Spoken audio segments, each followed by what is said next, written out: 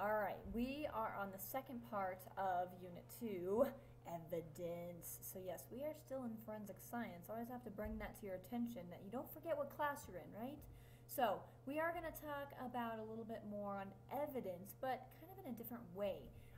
This might interest you guys, and I'm kind of like worried about that. But this next little bit that I'm going to talk about, I don't have a lot of pictures to show you because it's on death and decomposition. And as I was looking at pictures, because you guys know that I don't mind like kind of grossing you out, they were kind of grossing me out. Like, yeah. So I don't have a ton of pictures to show you, nor did I find any good videos that were appropriate. Holy cow, there's some scary stuff out there. But death and decomposition is a big part of evidence, because when different people start to examine that body, they can determine a lot of things about the body that can help them figuring out what time this person died, how, all that stuff. So I'm going to go into some major details, some that you might be like, holy cow, this is disgusting. But please make sure you read your little lesson along with this, because there's some good details in there as well. Alright, so here's a little picture of a death scene, right? Okay, but I want you guys to know death is a process. It's not an event. Sometimes people are like, yep, dead, done. All right, that's it. Take it away. No. Death is a process, and the reason why I say that is because you're going to see that as we talk about all these different things that happen, yes, the actual time of death when blood flow stopped and brain activity ceases, that is death, but death, there's a process after it that can help people determine the time of death, because obviously if someone wasn't exactly there at that time, then you have to kind of figure those things out, okay? So, the declaration, and I like to talk about the declaration because basically, say someone arrives on scene, paramedics, fire department, police, okay? They can determine that someone's dead, they can check for pulse, they can do stuff like that, and they can determine, but they can't necessarily declare death, okay? The people that declare death are ultimately people that are trained in that, and I'll get into that in 1 second. But once death is confirmed, the time, date, place are noted, okay, as well as the name and affiliation of the person making that determination. So again, paramedics, police, fire department, they can determine that someone is dead, but they cannot declare it, okay? So that doesn't go on their death certificate. It's not until people like these. So we talk about the who. So who determines death, okay? People such as coroners, okay, medical examiners, and their assistants, okay? Coroners and medical examiners, and I've talked about them in the past, that a lot of times they have specific training. Sometimes they're masters or even their doctorate, okay, where medical examiners can be doctors. Not all of them are, but a lot of them are. Sometimes coroners are medical examiners, so sometimes this is one and the same. But also their assistants, which we'll talk about in just a moment. So those are the people that actually declare death, okay? They will come to the crime scene and they will declare the death, and then they will start to figure out the possible whys and hows and whens, okay? So here is an example of a medical examiner. Okay, this isn't necessarily at a crime scene, so medical examiners can be in different places. Sometimes, if someone dies of natural causes in a house or whatever, the body would be transported, and a medical examiner would sometimes either perform the autopsy or do other types of things to figure out. Again, another medical examiner. The coroners typically, again, they can be medical examiners, so this could be a coroner / medical examiner. But you'll always see typically the coroners that are at the crime scene, okay? But a forensic examiner, okay? Sometimes a forensic examiner does not have all of the training, schooling that maybe a medical examiner has or a coroner, okay? But a forensic examiner does a lot of important things as well. When you think about it, photographing the body is one possible thing. Now, not always does the forensic examiner do that, but there are a lot of forensic examiners that kind of basically do a lot of different duties. So one would be photographing the body, okay? So something like this, okay? Now this is kind of, looks like a made-up scene, but nonetheless, this forensic examiner would be photographing not only the body if it still was here, but also the evidence, okay? And then also they might collect evidence from the body. So maybe after the body is removed, they might start collecting evidence around where that body was in order to find more that kind of supports maybe the determination of death, okay? And another thing is they make notes about the condition of the body and the surroundings, so they're going to take extensive notes, okay? They're going to notice everything about this body. I mean, they are examining this body, okay?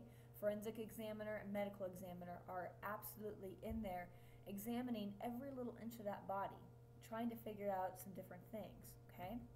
And the last thing is they're going to try to identify the victim, okay? There's various ways, and we'll get into that in some of the later things, you know, where they can look at teeth, they can look at DNA, a whole bunch of different things. So obviously they'll check for the, you know, the easy stuff like a wallet, hello, but if that doesn't exist there, they will do other things to try and identify the victim, because that's the first thing that, you know, they want to try and figure out who is this, okay? Let's talk about the body and its changes. Now, again, I don't have a ton of pictures. I don't want, this is not my intention to gross you out or to, you know, be this gory class, but you have to understand that all of this is still biology, okay? When we talk about what happens with the body, and we're going to get into the decaying part of that as well, that's biology, okay? The study of life, and then obviously when life ends, things are still happening, okay? So we're going to just focus on the first 48 hours, and then the next bit that I go into is kind of days and days and days later, okay? But the first 48 hours after death, we call that post-mortem, okay? I know you guys have all heard that term before, but we will use that a lot when we talk about, you know, forensic science and so forth, because post-mortem, that is a big period of time where they can figure out more accurate times of death, okay? So I'm going to go through kind of each of these briefly and tell you a little bit about why some of these might happen. But the first thing that's going to happen right after death, pretty much, is the skin is going to start to turn purple. And I shouldn't say right after. I would say anywhere from like an hour to 2 hours. You'll start seeing the skin turning purple in the lowest parts of the body. Now, you may not see that until the body's turned over, okay? So an example of this is this picture right here is basically a picture of somebody who was laying on their stomach, because the purpleness is basically on the bottom side of them. Now, any place there's a point of contact with the ground is not going to pool blood. And see, what's happening in this livor mortis is basically over time, when the body is not functioning obviously as a live entity, the hemoglobin in blood, which is what binds to the oxygen, it starts to break down, okay? And basically everything in your body will start to break down over time, but blood will start to kind of go out of the circulatory system and pool in the areas surrounding it. And obviously because of gravity, if you're laying face down, it's going to be on the bottom side of you, okay? So you're going to start to see that skin turning purple. And then within 8 hours, typically that is not necessarily permanent. You could actually push on the skin and see the changing of color, but after 8 hours, if you push on that skin, that color is permanent, okay? It's not going to go away. Not that it's not like we need that to, but that's, again, another indication of how long ago has this body, you know, was this body found dead, okay? So that they use those time periods to really figure out some of the exact times of death, okay? The next thing is rigor mortis. So rigor mortis is, and I'm sure a lot of you guys have heard of that, it's the stiffening of muscles, okay? So basically, you can also see the pooling of blood here, just like we talk about the livor mortis, and the rigor mortis is basically due, and I'm sure you guys might remember these terms, but ATP is basically the component in all of our cells that's like this big energy molecule, okay? That's where we get all of our energy in our cells to do what they do, and basically we get that, you know, I don't want to go into that in depth, but if you guys remember from biology, cellular respiration, yeah, that's where we form ATP, a lot of it. Well, ATP obviously is being ceased to be made, but there's that last bit of it still there, kind of causing these muscles to contract, and they will stiffen up, but then obviously over time everything's starting to be broken down, and so those muscles will begin to relax after a while, okay? But that is what rigor mortis is. And then the last one is algor mortis, which I don't necessarily have any pictures of, but algor mortis is just the body temperature that is going to approach ambient temperature. Okay, so basically it's going to kind of become the temperature it is of the surroundings. So if someone were, to die in a freezer, obviously algor mortis is where their body temperature will drop to whatever their surroundings is. But also it depends on many different things. It depends on how humid it is, if that person is clothed or not. Different factors can affect how quickly the body temperature drops to its surrounding, okay? So there's a little bit about postmortem. So that's the first 48 hours. You'll read more about this in your little quick lesson, and it shows you pictures and it gives you good time frames. So make sure you guys go over that, okay? Now, it's just some other stuff that happens, and I'm not going to go over the digestion too heavily when we talk about the stomach, because we will do that in a lab coming up. But the eyes, that's another thing, is that a medical examiner or coroner will actually look at the person's eyes, whether they're open or closed. If they're open, they're going to be very dry, and changes are going to happen very quickly because there's no tears, nothing that is lubricating the eye. So within a couple hours even, you'll start to see kind of a foggy, almost like if you have anybody in your family that's had a cataract, like a grandma or grandpa, typically when you get older, it's that kind of fogginess on your eye. And that typically happens anywhere from 2 hours-ish if their eyes are open, or if the person's eyes are closed, it may take up to 8 hours or so to see that fogginess. Also, potassium starts to accumulate in the vitreous humor, which is that goopy eye fluid that actually keeps your eyeball kind of in a hard state. But basically it's going to be very kind of a foggy, this film over the eyes. And again, depending on whether or not the eyes are open or closed, you can kind of determine possible times of death with that. And then a lot of times people look at stomachs and they see what's in the stomach, and they think about the digestive process.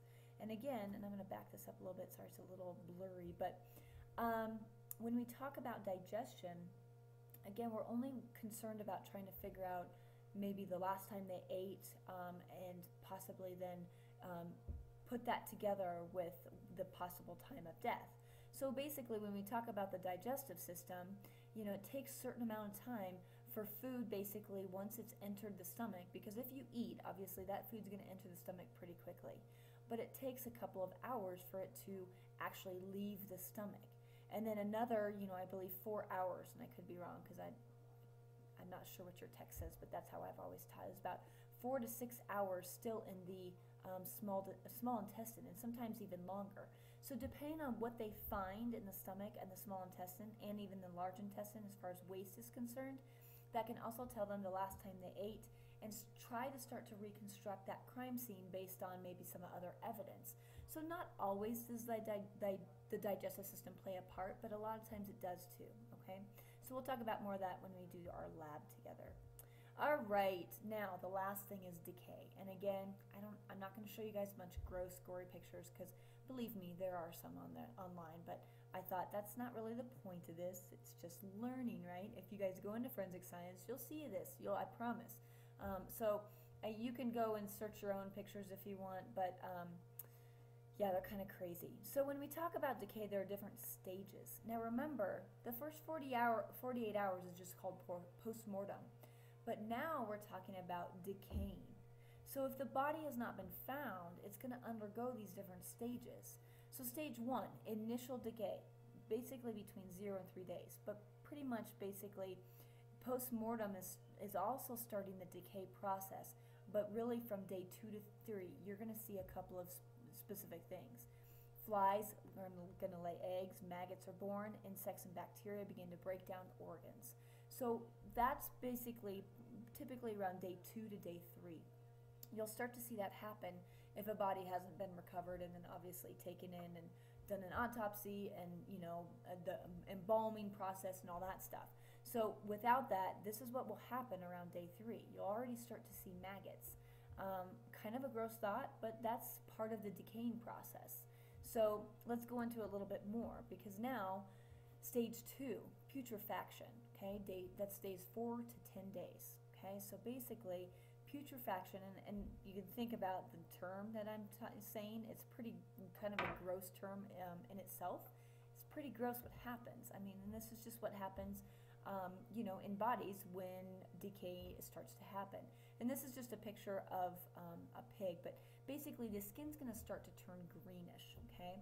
The maggots and bacteria will continue to break down cells, and we have this huge influx of maggots and different bacteria. So during this putrefaction, there's some nastiness that's happening. I mean, it kind of almost disfigured. Also, this is going to create gases within the different cavities and in the body. And so a lot of times you'll see bloating. So I believe in your unit it shows the kind of the different decaying processes with an animal, and you can see that bloating, okay? So it's kind of crazy. It very much distorts what this thing was, okay? And then this is going to, obviously it's going to create gases that bloat the body, and those gases do leak, and it does stink, and it's going to attract more insects. Yum. Okay, stage 3, black putrefaction. Holy cow. Now, doesn't that just give you the, I want to go eat some ham sandwiches and stuff. No, just kidding. Black putrefaction. Okay, so basically what's happening there, the gases are going to escape. So the body cavities are going to start to burst. Not necessarily like poosh, but they're going to burst, and you're going to have fluids that start to leak out. Now, mind you, while this is all happening, you still have insects and maggots and bacteria that are breaking down your flesh, and ultimately, you know, you start to have these gaping holes, okay? So there's going to be some black kind of liquid, the skin actually appears blackish, bluish, but then there'll be like liquid kind of all around. Insects are going to eat the majority of the flesh left, okay? So this is probably the grossest part, but again, it's kind of how, you know, I won't go into any more about that, but ultimately that's one of the grossest parts of the decaying process. Stage 4, Butyric Fermentation. So remember, we're on day 20 to 50. So if a body has not been retrieved, it's been 20 to 50 days. That's a long time, okay? Typically, bodies are found here in the initial decay, and then really 4 to 10 days is becoming kind of a long period of time. But, you know, who knows what would have happened, but maybe 20 to 50 days, you now find a body, okay? The flesh will be gone now. The body starts to dry out, okay? So once the flesh is gone, there's not a lot of moisture, there's nothing for maggots to feed on, so maggots are kind of gone, disappeared. But now you'll see beetles.